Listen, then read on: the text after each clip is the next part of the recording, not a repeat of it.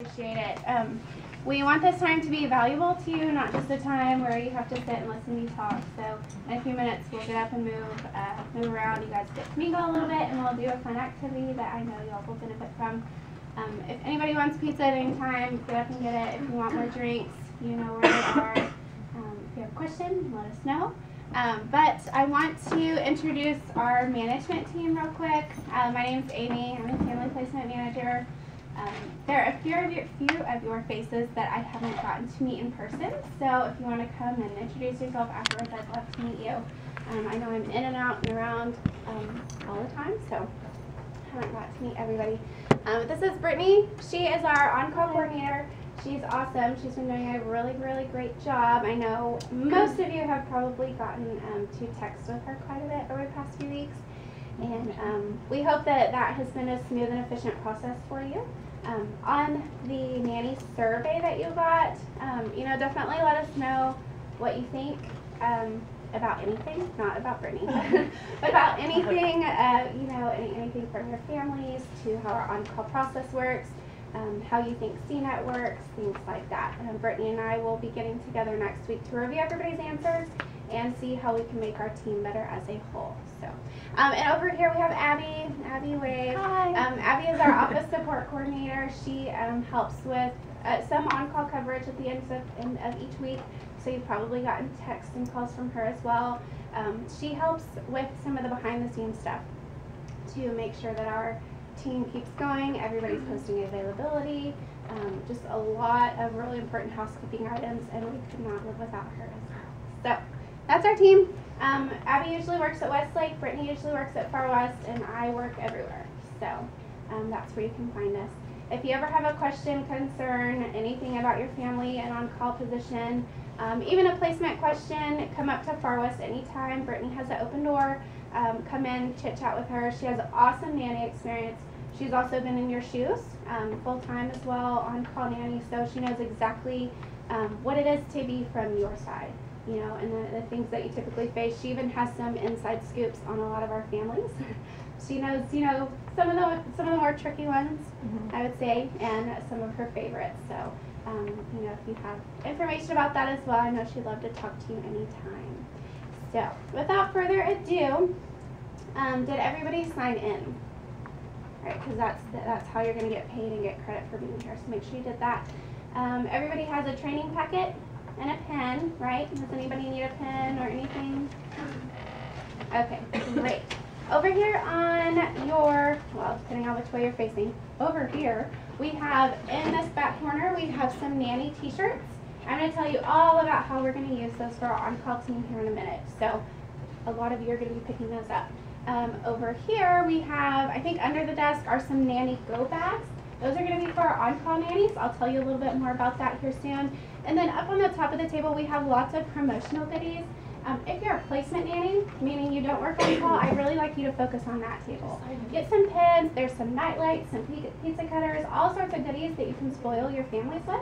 Of course, they have college nannies and tutors all over them, purple and green. But that's a great way to, again, brand your identity and just give them something. Pretty much every family probably likes pizza at some point or another, so those pizza cutters are great. If your families have little kids, night lights are awesome. So just fill up, grab whatever you want, give them to your families. It'll impress them for sure. The chapstick's really good. Yeah, the chapstick is good. It might be coconut or something. So the theme of our training here is you're not a babysitter. Sorry that that's off. I don't know how to work projectors. That's okay, we'll deal with it. Let me turn off the, do you want to, am I being? Yes. Okay. Where are the packets? Come on in. Where are the packets for the? In the front. They're in the front. The training packets. Alright, so you're not a babysitter. You're a nanny. You're a professional, mature, role model individual, and we want you to know that our expectations for you and the family's expectations for you and your own expectations should exceed that of your typical neighborhood babysitter. You can think back probably when you were in high school or maybe early college when you would have the Smith family call and say, hey, can you babysit on Friday night? You totally had the option of saying, no, I have plans with my boyfriend or girlfriend, or, no, I just don't feel And that's fine, that's great. That's a great part of being a babysitter. But now you're a professional nanny. You're a part of a really great team, as you can see if you look at those around you. We hired you because we believe that you're mature, you're educated, you're a role model, and that you can handle all of the job duties of being a professional nanny. Another big perk that you get is that you're a part of a team, you're a part of an agency that supports you in everything you do. Meaning that we have open door policy if you ever want to chit chat about anything. We handle all the taxes, liability, things like that to give you extra support and security legally. Beyond that, you get to be a part of a brand. Not just a brand in Austin, but a national franchise brand. We have over 100 locations throughout the nation. We have 3 in Austin, and you're a big part of that. We are one of the biggest preferred providers in Austin, and you're a part of that. There are some other nanny agencies, and we've always heard mixed stories about things that have happened with those agencies. We want you to stay with us because we're good. We're very well known. We have lots of families who refer their friends to us, and we want to keep that vision for our team. So you get to be a part of it. You're not a babysitter, you're a professional nanny, and we're excited to see all of the really neat things that we're going to do this year with that in mind. So, oops. Like I said, so just kind of recapping some things here. A CMT nanny, and if you want to fill in your blanks here, a college nannies and tutors nanny is a professional nanny. This is what you do. You're not just a babysitter. This is your position. For some of you, it's the start of a career. For a lot of you, it's a great resume builder and a career starter. If you're going into the field of teaching or psychology, this is definitely something that you want to keep on your resume. You are a role model for our younger counterparts. You are an overachiever, meaning that you don't come in and you don't do the minimum. You know, if the kitchen's a mess, be an overachiever, clean it up, even if it's not your mess. You're an educator, an organizer, and you're extremely important. Our team is established. You can't see it there, but that's okay. Our team is established. Actually, I need to know what that next blank is. There we go. You're branded. Our team is branded. We're actually going to be implementing new nanny uniforms, and that is one way that you're going to be branded. Please do not feel like cattle when I say that. That is not what we mean. You're not branded that way. We don't own you. What that means is you get to be a part of our brand. You have something that you can wear and something you can be associated with. So as a team, as we all make each other look good, that benefits not only you, but our company as a whole. Once again, our team is professional and our team is well known. You know, especially around Austin, the families who don't know about us yet are learning about us quickly. And we want them to be learning about us quickly because they hear good things, not horror stories. So keep that in mind whenever you put on that t-shirt, whenever you go to ARBC, or whenever you show up to pick up your child from school on a Wednesday afternoon. People notice you. They see your actions, and you know, we want that to be a really great example because we want them to, you know, obviously help us grow and use us more. So. All right, let's move on real quick. So I mentioned on-call nanny uniforms. So raise your hand if you're an on-call nanny. Awesome. And there's actually quite a bit more of you as well. We have probably about 45 on-call nannies active on our team. And we are going to be implementing on-call nanny uniforms. We don't want it to sound boring. It's supposed to be exciting. This is a big thing. They're now mandatory. In the past, we did on-call nanny t-shirts, and they were kind of, you know, if you wanted to wear them to ARBC, yeah, that'd be great. Now they're mandatory. Starting May 1st, which is next week, I believe Wednesday, if you go to an on-call nanny job, you must be wearing an on-call nanny t-shirt. It is now uniform, and it is 100% required 100% of the time.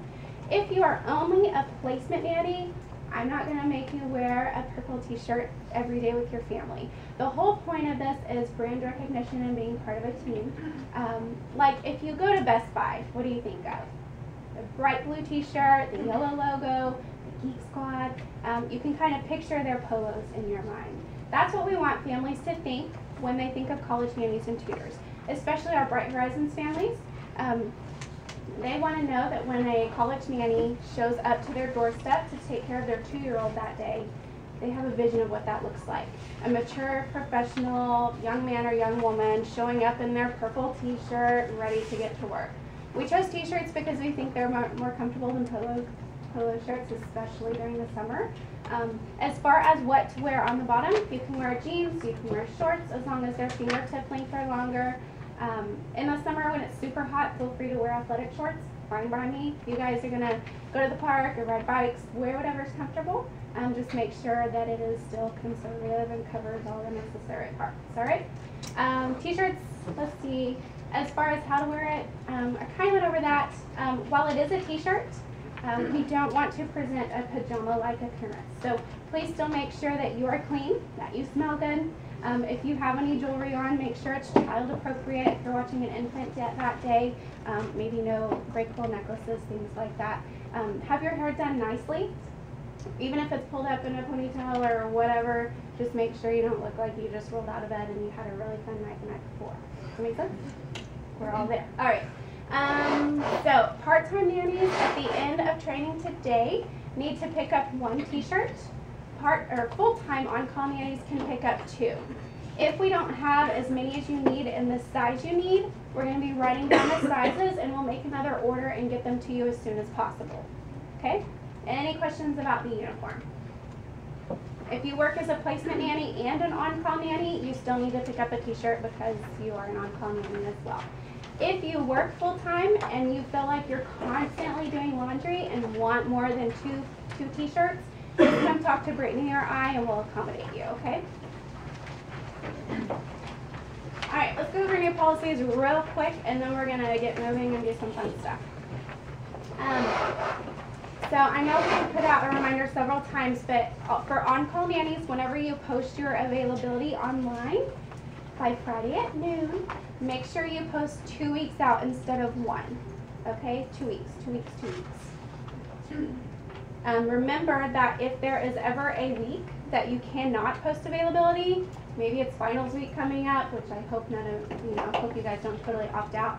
If this summer, if you're going to Disneyland and need a week off, whatever the situation is, if you need a week off from on call, remember to submit your time off request form at least 2 weeks in advance so that we can approve it. It is first come, first served basis.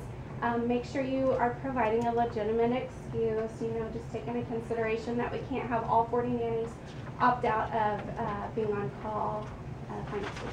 So plan ahead. Even if you can only offer 1 day during finals week, do it. We need you, okay? Log your hours within 24 hours of each job. Please don't wait till timesheet day, whether you're on call or placement. I really don't have time, nor does Brittany, to give you guys a call and say, hey, what were your hours for the last 2 weeks? It takes us twice as long to log your hours as it takes you. So set a reminder on your cell phone, put a, get your lipstick, write it on the mirror, get a sticky note, put it on your forehead, do whatever you need to do to make sure you log your hours within 24 hours of each job. If your placement is not showing up on your timesheet drop-down list, you know what to do. Shoot us an email. Super easy. Real quick about posting availability.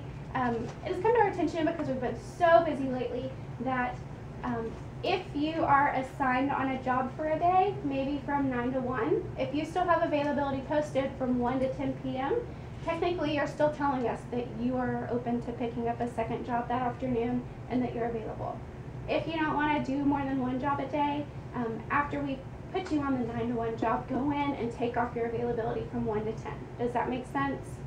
Okay, so kind of goes back to making sure your availability is up to date at all times. So just repeating that. If we assign you on a job in the morning and it still says you're available in the afternoon and you don't want to be, take it off. Okay? Can I reiterate something? Yes. Also, don't forget to make sure you text me and let me know if you're scheduled for 35 or more hours. Some of you have been telling me you're 30, and that's totally fine, just so I can keep that in mind. If you do that, if you're getting close to 40, can you go ahead and take some of your availability off the scheduler? Because I will just go ahead and try to keep staffing you jobs because I think that you're available on the schedule. So if you get if you're overwhelmed and you don't want any more hours for the rest of the week, or if you're 37, 38 hours and there's no way you can be put on another job, if you'll just make yourself unavailable, and that way I know, I don't try to accidentally forget and schedule you for a job. Perfect, perfect. And real quick, one recent change over the past 2 weeks for our on-call nannies. Once again, sorry, placement girls. I know that a lot of this is focused towards on-call, but it's a real big part of what we do. So real quick, BUCA variance forms. That is formerly known, well, they used to be called timesheet support forms. They're now called BUCA variance forms. All this is, if you are scheduled on any Bright Horizons job and you are with the family for any amount of time outside of what the authorization report states, you need to have a BUCA variance form signed by the family. This is super duper important. Bright Horizons got really strict on their time frames that they're paying us for. So technically, if you're there from 8 to 5:30 and the authorization report only says 8 to 5, BUCA is only going to pay us from 8 to 5 unless you have a BUCA variance form signed by the parents saying that you were there till 5:30. Has nothing to do with the lack of trust in you. I know you guys all would never, expand your time. But BUCA needs to know. They just want to have it on file. They're super official with everything, and that's what that's for. We recommend that you always have 5 forms on you. Keep them in your car, keep them in an envelope, keep one folded up in your purse. I don't care. Just have them on you. And we actually have some printed out. If you need to get some before you leave, let us know. One real quick thing, you guys all know this, let me remind you. We have a no cell phone use policy when you are on a job watching children. The only exception to this rule is if Brittany or I or Abby or the parent are trying to reach you to tell you something in regards to those children. That means if Brittany and I are texting you, wondering if you can take a job tomorrow, if you're on a nanny job, we're going to forgive you if you don't text us back immediately. So we know and we want the children to be your first priority. If it is nap time, Johnny's asleep, he's napping, he's safe, everything's completely under control. If you have time, text us back real quick. If it is about the family you're watching, obviously we want to hear from you to make sure you got the message. Maybe mom's running late. Maybe the mom called us and say, oh, I forgot Johnny needed to be at soccer at 5:30. Obviously we want you to get those messages. Everything else is off limits. No texting friends, no texting significant others, no texting mom, no Facebook, no Twitter, anything like that. Also in regards to family's computer, do not get on their computer and use the internet. Even if they tell you you can. Sometimes families will say things are okay when they're really not, just because they don't want to be rude. Know that that's our rule. Don't get on their computer at all unless you're doing something like helping the child with their homework. Or maybe looking online to see what Papa John's number is so you can order pizza for the kids. Okay? That makes sense? Use your judgment. So, any questions? All right. So if I'm blowing up your phone and you're on a job, it's not because I'm mad at you that you're not answering your phone. It's because I might be trying to schedule 10 jobs, all that which have deadlines. So if you're on a job, and I usually try not to text more than a couple of times. Just after you get done with the job, just be like, oh, sorry, I was watching this family. You're not going to get in trouble, of course, just like Amy said. So I don't want, for Amy to say that and then for you guys to be on the job and have me make you feel like you have to step away from the kids to accept a job. If it's nap time or something like that, that's different. But usually if you just, as soon as you're done with the job, just say, sorry, I was working with this family, and it'll be fine. So. Yeah. False spells, use your judgment. If this was your sweet baby and somebody else's care, what would you want them to do in your place? So, all right. Well, now we're going to do a fun activity. We have core values. I'm not sure you guys know that, but we do. And they are can-do attitudes, growth and results driven, and leaving it better. We are going to split up into 3 groups. So in a minute, we're going to number off 1, 2, 3. We have group 1 over here, group 2 over here, group 3 over here at the whiteboard. And each group is going to go over one of these core values. Group 1 is going to go over can-do attitudes. Having a can-do attitude means probably pretty self-explanatory. Walking into a situation with a positive, taking initiative type of attitude. So what I want you to do in each group is talk as a group and come up with the top 5 ways that you can achieve that core value. Abby, Brittany, and I will be at each group kind of helping coach along. We'll probably spend about 10 minutes or so doing that exercise, and then we're going to come back together as a group, go over those, answer questions, wrap up, and then you guys can head out. But this is really important. I want you to really be interactive in your group. talk, come up with the best 5 ways, and then we'll reconvene. Real quick to just kind of go over what they are, we out into, it's pretty self-explanatory. Growth and results driven. As a team, you know, you're out in the field, you're working, you're probably not really concerned with how much we're growing as a team or, you know, how much we grossed last year. A lot. We're doing quite a lot. So it's something to be proud of. And there are ways that you can work individually and as a team to be growth and results driven. So I'll be with the team number 2 to kind of help coach that along. And finally, leaving it better. 5 ways that you can leave the situation better than when you found it. When you show up to home, if it's a complete mess, what's a way you can leave that better? If you show up to home and it's a rainy day and Johnny and Sally are just really bummed out and don't want to do anything, what's a way that you can leave that situation better? So we'll be with you and help kind of coach things along. Let's go ahead and